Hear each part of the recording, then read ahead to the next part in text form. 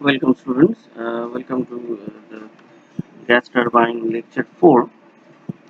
In the previous lecture, we have learned about the ideal gas turbine cycles. Okay, but in practice, uh, it is difficult to achieve those ideal conditions. Okay, so therefore, now we are going to discuss about the performance of the practical gas turbine cycles by taking into account the different losses in different components. Okay, so before going into the details, and let's see the various assumptions. And another thing, in this lecture we will see the various assumptions. Or first of all, we will see the various assumptions, and we will derive the efficiency for gas turbine and for compressor, and we will also derive the relation of the work ratio. Okay, so let's start. First of all, let's see the assumptions, okay, for of these practical or actual gas turbine cycles. So as the fluid velocities are high in turbomachinery, the change in kinetic energy between inlet and outlet of each component will be taken into account. Okay, number two is the compression and expansion process are irreversible adiabatic, involving increasing in entropy. Okay, the compression and expansion, that means the compressor work and the turbine work, are the irreversible adiabatic, but in case of ideal process, that was reversible adiabatic or isentropic process. But here this expansion and compression work are the irreversible adiabatic. Number three is fluid friction results in pressure losses in combustion chamber and heat exchangers, and also the inlet and exhaust ducts. Number four, the complete heat exchange is not possible in heat exchanger. The mass flow is assumed to be same in spite of the addition of fuel. This is justified because the bleeding of air from the compressor, which is around 1 to 2% for cooling the turbine disc and blades root, is compensated by the addition of fuel. Then the values of Cp and gamma of the working fluid vary throughout the cycle due to the change of temperature and due to the change in chemical composition of the working medium. Okay, and last one is slightly more work than the required for compression process will be necessary to overcome the bearing and windage friction in the transmission and to drive auxiliary components. Okay, so these are the assumptions. So the compressor and turbine efficiency. Uh, the actual simple gas turbine cycle is shown in this figure. Okay, the TS diagram. During the compression process, the considerable amount of energy is supplied to the compressor is wasted in churning up the working fluid, and this energy does not contribute the pressure rise, but it's converted into the heat by friction. So the outcome is that the temperature of the working fluid is higher at the end of compression, and it would have been had the process been fully and truly isentropic. The compression process on the TS diagram will therefore be represented by the line that is a 1 2. As you can see, this is 1 2, this is a curved line 1 2. Okay, the temperature at 2 is, that means the temperature at here at point 2 is higher than the at point 2 dash. Okay, that 1 to 2 dash is the isentropic process, that is a reversible adiabatic process, and 1 to 2 is irreversible adiabatic process. Again, 1 to 2 dash, that means the straight line process. Okay, the constant entropy, the straight line process is the straight line process. Okay, it's 1 to 2. The straight line process is the straight line 1 to 2 dash. The straight line 1 to 2 dash is a constant entropy and reversible adiabatic process. 1 to 2 dash, this straight line, and 1 to 2 is the irreversible adiabatic process. This 1 to 2, okay, is the irreversible adiabatic process. So from this diagram we can see that the temperature at 2 being higher than at 2 dash. Okay, so which is the temperature that would have been reached by isentropic compression over the same pressure ratio. Because of this, the more work input to the compressor is required, and thereby the efficiency of the compressor comes into picture. Okay, so the efficiency of the compressor is given by, or is we can define as the isentropic compression work by the actual compression work. Isentropic compression work, this is the isentropic compression work, that is 1 to 2 dash by the adiabatic or actual compression work. Okay, that is the reversible adiabatic compression work by the irreversible adiabatic compression work, that is the isentropic compression work, the numerator, and in denominator is the actual compression work. Okay, so this is the enthalpy. Okay, this H2 dash H1 to 1. Okay, so now we are converting this enthalpy into the temperature, that is the T1. This point temperature is T1. The temperature at this point is T2 dash, and this point temperature is T2. Okay, T2, T2 dash, and T1. Okay, so the compressor efficiency becomes T2 dash minus T1 by T2 minus T1. Okay, so because of the total pressure ratio or stagnation pressure ratio of the compressor, we are assuming at RC. Okay, so that is the T2 dash by T1 dash is equals to RC to the power gamma minus 1 by gamma. Okay, because 1 to 2 dash, this is the 1 to 2 dash line, this is the straight line, this straight line is an isentropic work done. So we are calculating this the pressure ratio for this work. Okay, so now from this equation we can write, so T2 minus T1 is equals to T1 by eta C. Eta C is the compressor efficiency into RC to the power gamma minus 1 by gamma minus 1.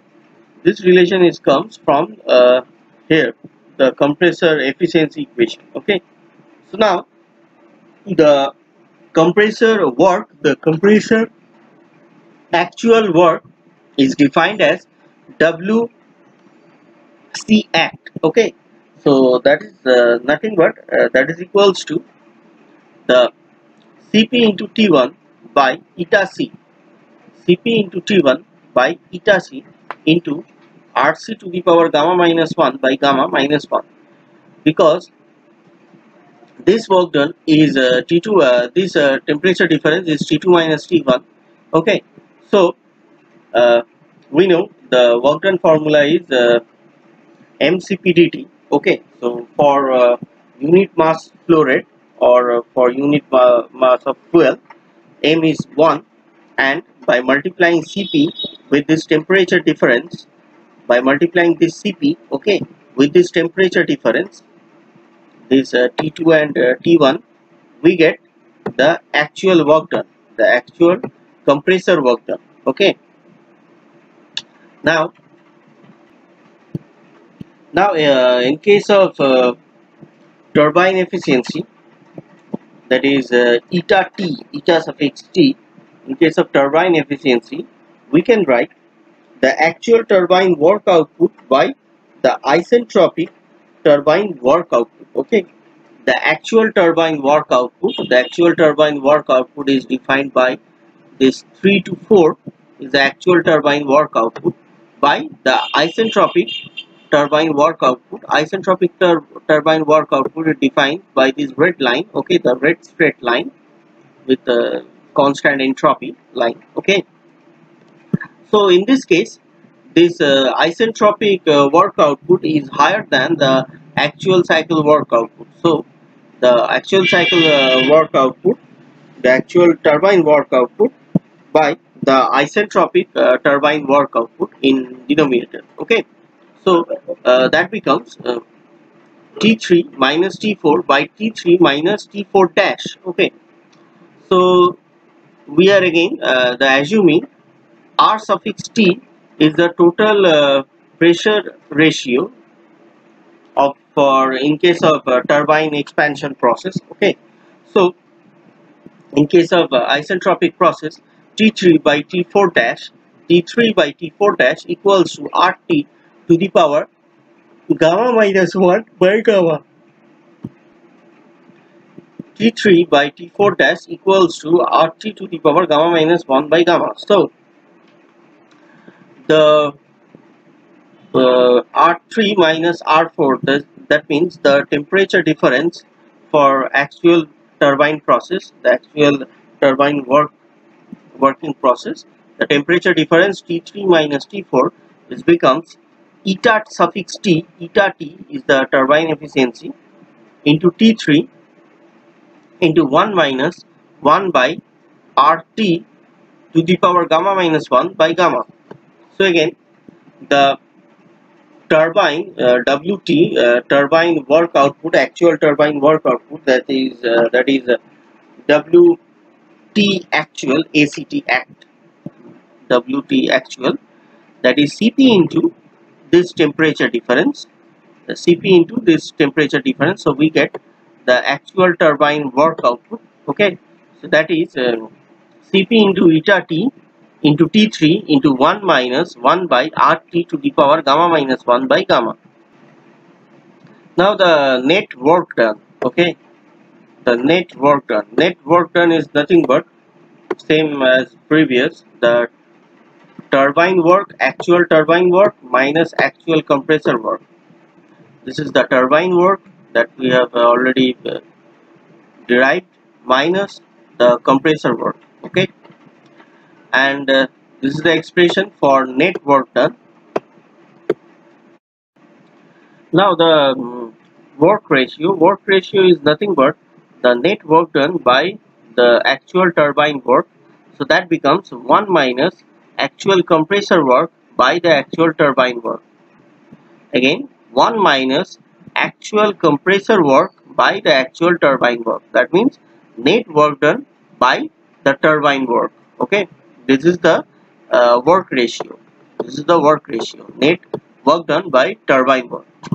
So if we assume that is the pressure ratio in case of compressor, in case of turbine, and is equal, and that is equals to R, and substituting this RC RT and equals to R, this value into this work ratio equation, this equation.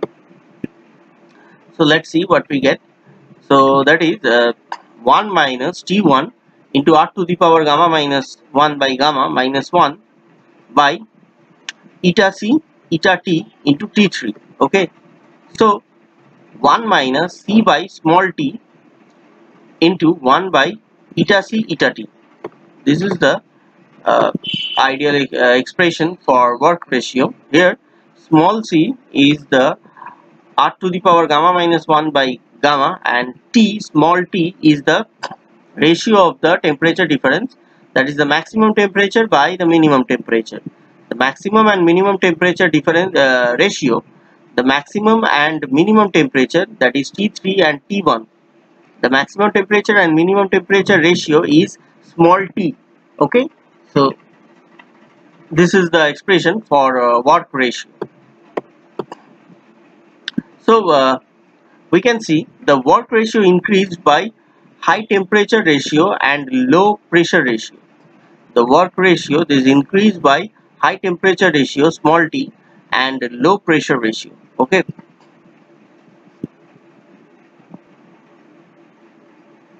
so let's solve a numerical. uh, Says that an oil gas turbine installation consists of a compressor, a combustion chamber and a turbine. The air taking in at a pressure of 1 bar and the temperature of 30 degrees Celsius, the compressed to 6 bar with a isentropic efficiency of 87%. The heat is added by the combustion of fuel in the combustion chamber, rises the temperature to 700 degrees Celsius. The efficiency of turbine is 85%. The calorific value of oil is 43.1 megajoule per kg. Calculate for airflow of 80 kg per minute. Neglect the effect of fuel in mass flow rate. Calculate number 1, the air fuel ratio of the turbine gases, the final temperature of exhaust gases, the net power installation, and number 4, the overall thermal efficiency of the installation. Assume Cp of air is 1.005 kilojoule per kg Kelvin and gamma for air, that is 1.4, and Cp for gas is 1.147 kilojoule per kg Kelvin and gamma for gas, that is 1.33. Okay, so as it says that the pressure is compressed from 1 bar to 6 bar, that means at point 1 the pressure is 1 bar and at point 2 dash is 6 bar. So let's first find out the temperature of T2 dash. T2 dash is equals to T1 into P2 by P1 to the power gamma minus 1 by gamma. So T1 temperature is 30 degrees Celsius, that is 303 into 6 to the power gamma minus 1 by gamma. Gamma value for air is 1.4, so that becomes 0.02857. So the T2 dash value is 505.5 Kelvin. Okay, now find the T2 value, the temperature at this point after compressed. The actual process, the temperature of T2 is T1 plus T2 dash minus T1 by eta C, the compressor efficiency. So by substituting all these values, we get the T1 value is 303, T2 dash value is this 505.5, this is T1, and eta C is 87%, so that becomes 0.87. So the value of T2 becomes 535.8 Kelvin. Okay, 535.8 Kelvin. Now, as in the question, it says that neglect the effect of fuel in the mass flow rate. Okay, so we are going to neglect the mass flow rate effect. So the m dot f plus m dot a is nearly equals to m dot a, the mass flow rate of air. So we have to find out, first we have to find out the mass flow rate of fuel, m dot f. So that is equals to m dot a into cpg, the cp of gas, into the temperature difference, the combustion temperature difference, that is T3 minus T2. T3 is the end of combustion, okay, temperature, and minus T2. T3 is the end temperature, end combustion temperature, and minus T2 is the initial combustion temperature, the temperature at the starting or the beginning of combustion, by the CV. So, and the m dot a value is given, that is 80 kg per minute. So that is 80 by 60 kg per second. Cp value is given, Cp of gas is given 1.147, and T3 is 973 minus T2 that we have already calculated by the Cv, that is the Cv value. The Cv value is 43.1 megajoule per kg. So the value of a mass flow rate becomes 0.0155 kg per second.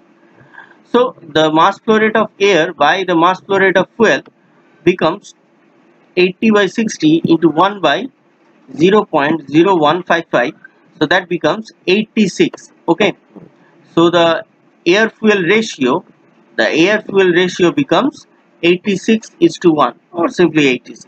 Okay.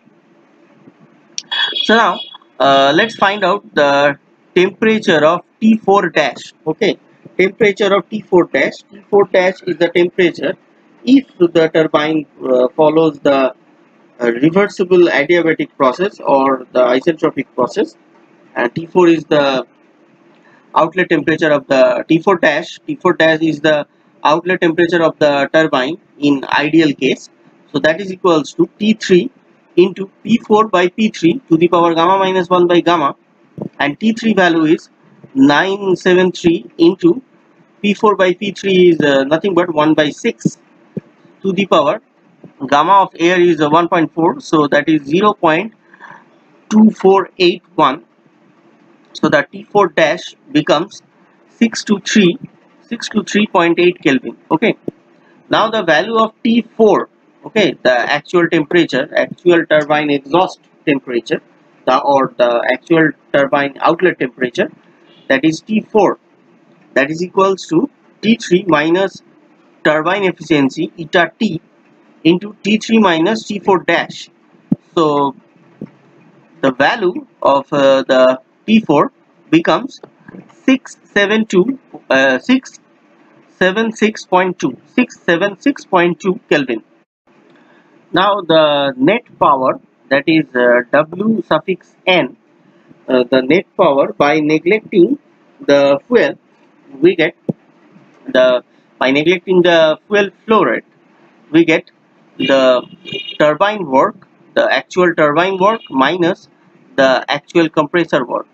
Actual turbine work is the actual turbine work again minus the actual compressor work. Okay, and here for in case of turbine work we are substituting m dot a, that is the mass flow rate of air instead of mass flow rate of fuel, because in the question it's given that it says that neglect the fuel effect, so we are just neglecting the mass flow rate of fuel effect. Okay, so instead of mass flow rate of fuel we are substituting here the mass flow rate of air.